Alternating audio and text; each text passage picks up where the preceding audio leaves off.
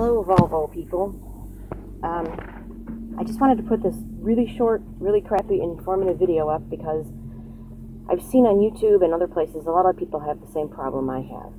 This is a 2002 V70. It's an automatic, and sometimes, especially if it gets cold, you go to put it in gear and it won't go. It's just kind of locked in park.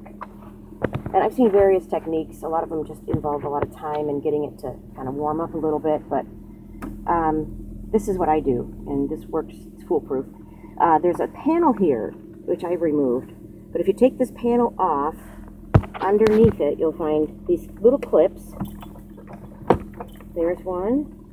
Sorry, my dog's jingle bells are going. And what you're going to do is go under, and if you look down here, see this white thing? There's a white lever.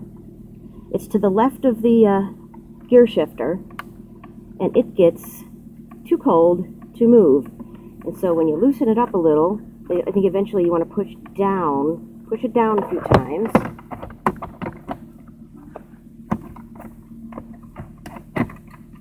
Put the thing back on, and you're good to go. So again, you want to pick up this panel, look underneath, right to the left of the gear shifter. There's a little white lever. You can move it with your fingers and just pull on that.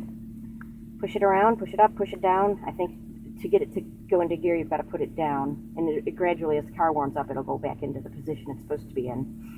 And that's that. Hope this helps someone. Thanks for watching.